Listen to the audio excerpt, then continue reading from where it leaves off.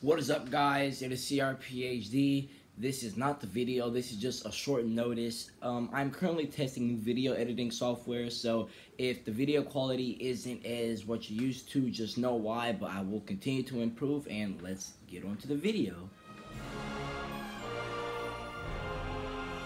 What is up, guys? It's CRPHD back with another video, and this video is over. Well, y'all probably already saw the title.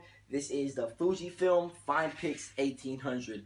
Now, Fujifilm has a whole bunch of camera lines that are just like these, but the one that I have is the S1800, I believe, and the reason that they call it the 1800 is mainly because it has a 18 times optical zoom. So if you guys don't know, that's really far, and since it's an optical zoom, it really doesn't lose no sharpness. The sharpness stays there as long as you press the focus button. It's a point and shoot camera, so can't really expect DSLR quality out of it, but it does work perfectly fine.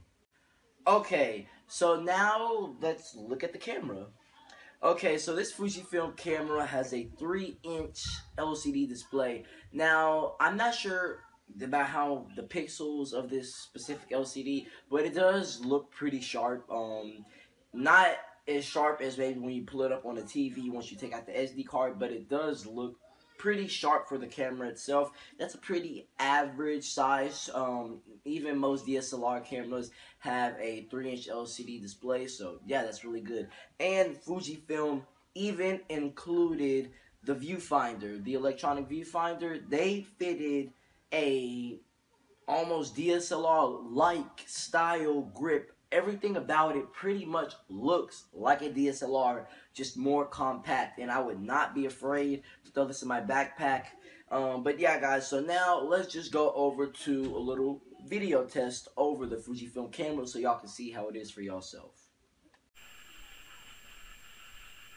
Okay, guys, so this is the Fujifilm S1800 camera. The audio is not as well as I would like it to be, but it is a point-and-shoot camera. It's not a DSLR, so I don't expect too much out of it. All I expect is to get the job done. And now it shoots a 720p video, which is not exactly YouTube standards. More like 1080p, 1440. That's the more common video resolutions that you see, but it does get the job done if you need a point-and-shoot camera, and it takes amazing photos too as well. It has 18 times optical image stabilization, and wait, did I say that? No, it has 18 times optical zoom as well as built-in image stabilization. And back to the video. Okay, so now that we're back with the Fujifilm camera, that was the test. Now, like I said before in the little test film video thing that I just shot, it only shoots at 720p at 30 frames per second. So I cannot, if you're one of those people that just HD is everything, well, this camera probably isn't for you. You can find maybe camcorders that shoot at full 1080p, but me, I was looking for a point-and-shoot camera because where this thing really shines is the photos. Now, the videos is good, and I will definitely be using it for videos maybe on the go, but it shines in the photos. That is what I'm most proud of with this camera, and they're really sharp, actually.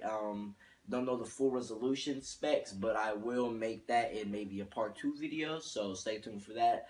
But this is just a quick look of the Fujifilm S1800. If it's not 1800, then it's the S1800. But either way, I'll make sure to get it correct whenever I put in the title for this little video. And it's been CRPHD Unboxings, and I'll catch you guys in the next one.